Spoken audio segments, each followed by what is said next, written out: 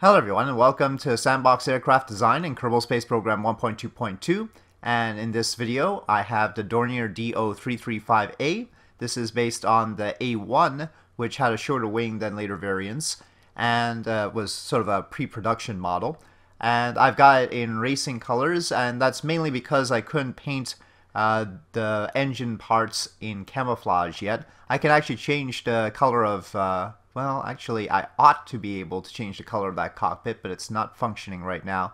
Which brings me to the issue of 1.3, which I'll talk about while we fly. But yeah, it seems like Realism Overhaul in 1.3.1 is available, and it seems to be working just fine, so I'll be probably upgrading my aircraft install to that, and maybe then we'll get proper texture on that, because DCK, the mod that does that, works better in 1.3.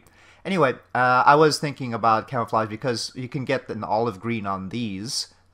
These are actually from Firespitter, all the way back. Firespitter has been updated recently, but it still works just fine. And I can paint the wings, of course, any way I like.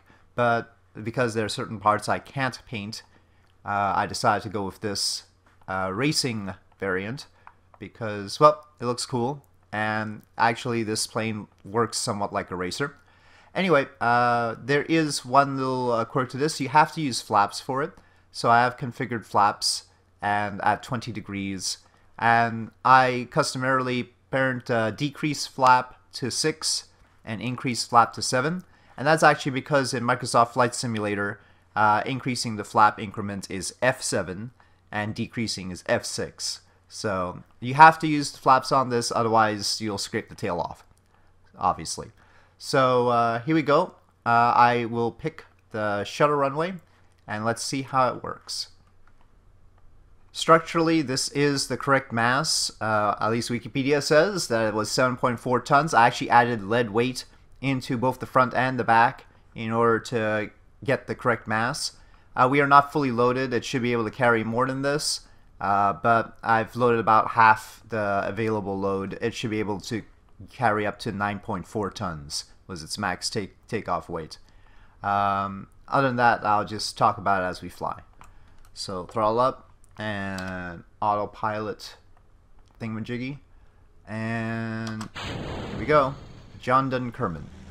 Now initially we had a lot of veering issues with this, but that was because of the... oh, and we still have some veering issues, but let's just take off. So you can see with the flaps, we save ourselves from scraping the tail off. That's handy. But the way to solve the veering issues was to put these on girder segments. Of course, the landing gear would tuck into the wings here, but we don't have landing gear that work like that. Or at least no landing gear that I found that I have faith in. But yeah, they're supposed to tuck in the wings like that, and so they need to be outboard like this. And I put little girder segments because you don't want to attach the landing gear to the wings, you want to attach it to the body, but you can't tweak it out all the way that far away, so the girder segments help with that and add stability. The engines are Junkers Yumo 213As, which have about the same power as the engines on the Do-335 would have, so I decided it was a good enough match without creating a new engine.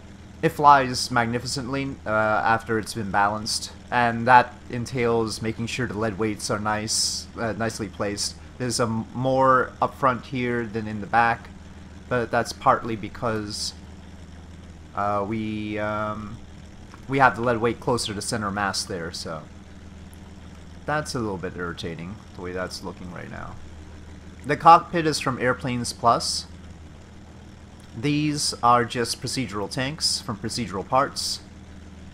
I forget which mod the engine model is from, but the engine data is from AJE.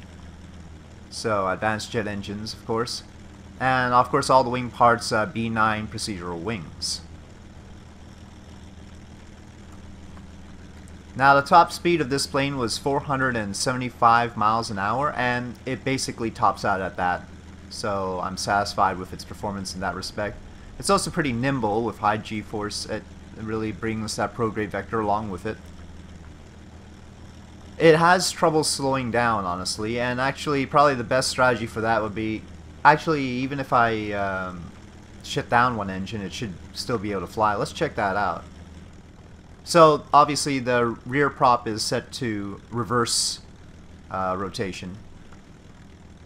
Not at the speed that we were going before, but it's slightly decelerating. Of course, Kerbal aerodynamics still makes it easier to do some things than they strictly should be in real life. And I mean, there was no cockpit that I could get to match the round shape of that. Or at least if I wanted to match that, it wouldn't have the sort of grill on the cockpit the way that the real fighter did. I should probably be in locked view for this.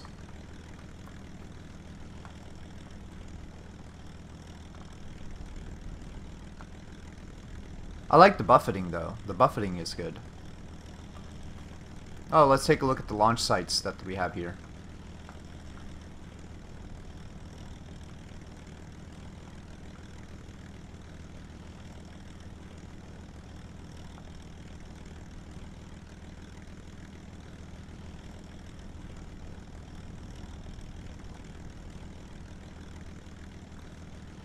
Yeah, so it's a pretty nimble plane altogether. But let's get it back down to the shuttle runway. And I'll just keep it on one engine, because it's really OP with two. It's not like these engines are weak or anything. They're nearly 2,000 horsepower. So yeah, Realism Overhaul has been updated for 1.3, and in fact, thankfully, the forum threads on the Realism Overhaul page have also been updated. So all you really need to do is go to the forum page for Realism Overhaul, and you can just click the links that are the requirements for it if you want to manually install it. If you want to do CCAN, that's fine, of course. Oh well, I think so. I haven't tried it. But I just went to the page and downloaded the required mods from the links on the page. And the recommended mods that I usually use. I don't use procedural fairings for everything. And there are a few other mods like semi-saturatable reaction wheels that I do not use. So, but otherwise, they seem to be alright. And everything's been working fine. I, in fact, imported craft files from 1.1.3 to test in 1.3.1. And those have been doing okay. Some of them had a few parts missing, as you might expect, because the mods have changed. I have not tried career mode in 1.3.1 and don't really intend to anytime soon, but doing Sandbox stuff like this, or like Mars missions, might be interesting. We will see. I don't know if there's any performance improvement yet. I haven't really pushed it to its limits or anything. So I'll probably do a video on Realism Overhaul in 1.3 soon. I don't think there really needs to be any special effort to installing it, because all the links on the forum page have been updated, so it's pretty straightforward. You just dump stuff in game data. We're still going very fast. Oh, well, throttle down. Just talking away, not paying attention to what I'm doing.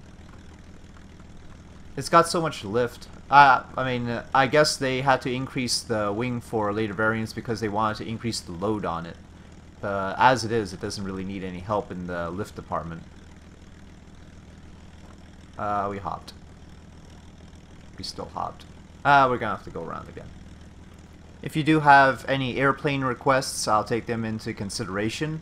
I made this during a Twitch live stream, so if you want to see how I put these things together, probably watch me on Twitch and encourage me to do an aircraft of some kind.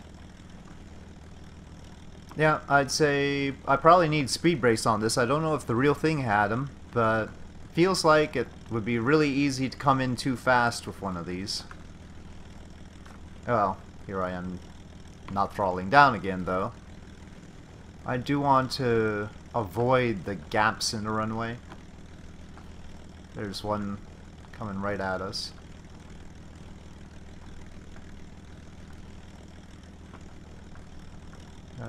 Can I avoid that one? Oh, I lost the bottom bit again. Okay, but we're stopping. Oh, sort of sliding into a parking slot. Wait, what? Oh, we lost the actual rudder piece there. Oh, well. Yep, some work to do here, but it flies well, actually. It flies pretty well, and I'm reasonably pleased with it, though some of the lines might need to be fixed right there. I need to shorten up that horizontal stabilizer so that it doesn't poke out there like that. But, yep, anyway. Just a short video on a plane. I hope you enjoyed this video. If you did enjoy this video, please do press like. If you have any comments or suggestions, please leave them in the comment section below. And I'll see you next time.